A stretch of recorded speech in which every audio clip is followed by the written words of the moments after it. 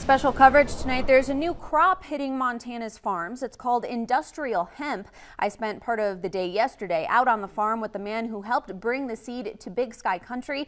And while the plant is finally close to harvest, farmers I spoke with say it wasn't an easy process.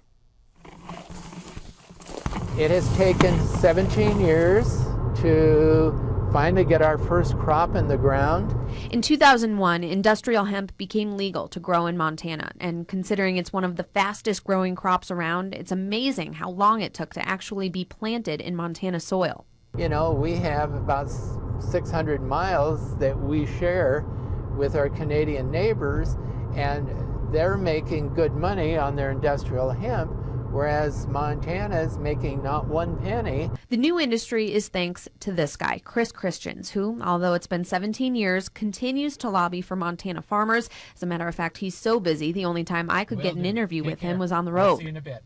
Oh, Chris, he said, this bill goes way too far. He said, you'll never get this passed. But Senate Bill 261 did pass with 0 amendments, and Chris says the possibilities for industrial hemp uses are almost endless. Bedding plant, road building, bridge decks, all cosmetics, some great stains and paint. And that list goes on. So why did it take Montana so long to get in the game? Chris says it's misconceptions over its cannabinoid status. According to the North American Industrial Hemp Council, industrial hemp has a THC content of between 0.05 and 1%. So you could smoke a truck load and get sick before you ever got any feeling of marijuana from it. Chad Doheny is a pulse crop farmer just north of Dutton, and he went so far as to get the license to grow industrial hemp, but decided at the last minute the risks were too great. There's just not enough info or consistency in what people say about it yet. I talked to insurance companies that weren't certain if they wanted to insure you at all if you had hemp.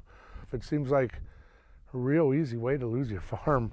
But now, 10 different farmers in Montana are growing hemp, and so far, they report the crop is looking incredible. Chris isn't surprised and is already looking towards the future.